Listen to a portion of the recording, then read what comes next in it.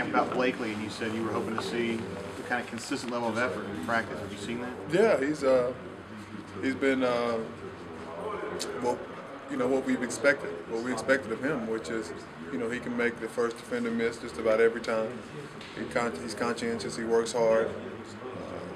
He's eager to play. He hasn't played football in 2 years, so I'm eager to see him play as well. Can you estimate at this point how many carries he'll get? I mean, third guy? No way of knowing. Would you play him? I mean, you're going to play him? We would. The plan is to play all of those guys. So we think we're going to need every one of them to do some things offensively. And we have a couple of packages where we're playing multiple backs. So that helps us now. We have 3, 4 running backs, so we can play 2 at a time, which we've wanted to do for the last 3 or 4 years. So we have that opportunity this Saturday. That'll be exciting.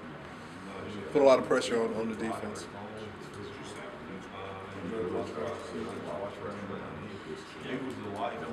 What have you seen from Corey Grant as he's kind of battled back from some injuries? It sounds like they've been able to do more today. Yeah, he's coming back.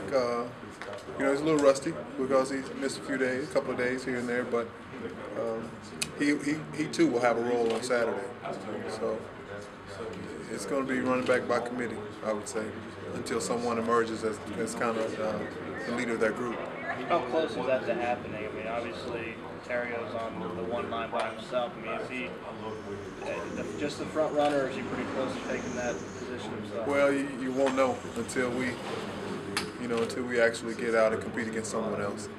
Ontario has almost 3,000 yards rushing and receiving in this league in the last 3 years, so he's a proven commodity. We know what we're going to get from him, and we're going to ask a little bit more of him this year. So I'm excited to see him, in an expanded role. He's still going to do the perimeter stuff, and we got a lot of new perimeter things that Coach Leff brought in.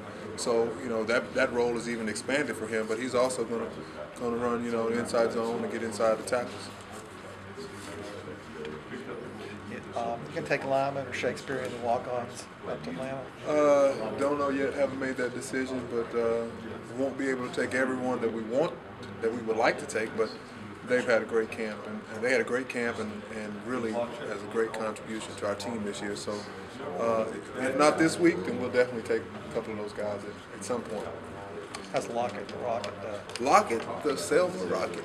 That's what I call him, Selma Rocket, even though he's not from Selma. He's doing really well.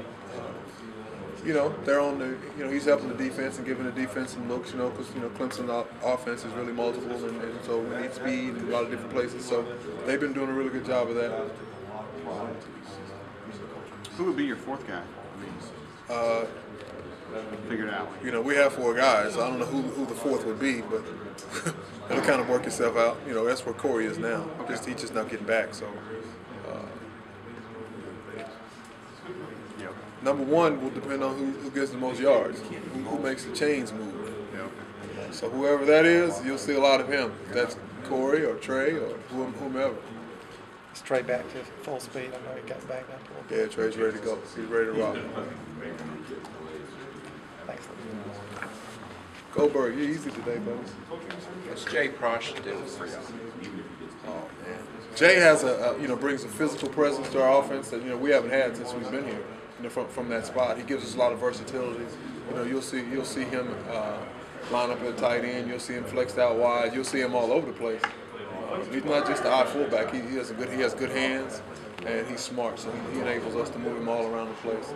But at the end of the day, he's a smash mouth fullback. Who will take on any linebacker in this league. And he's gonna win his fair share. I promise you that. Do you anticipate your backs being a factor catching the ball out of the backfield? It doesn't seem like they did a lot of that last couple of years, but you feel like that's more part of the offense? No, we really didn't. Ontario was the second leading receiver last year behind Emory. Right.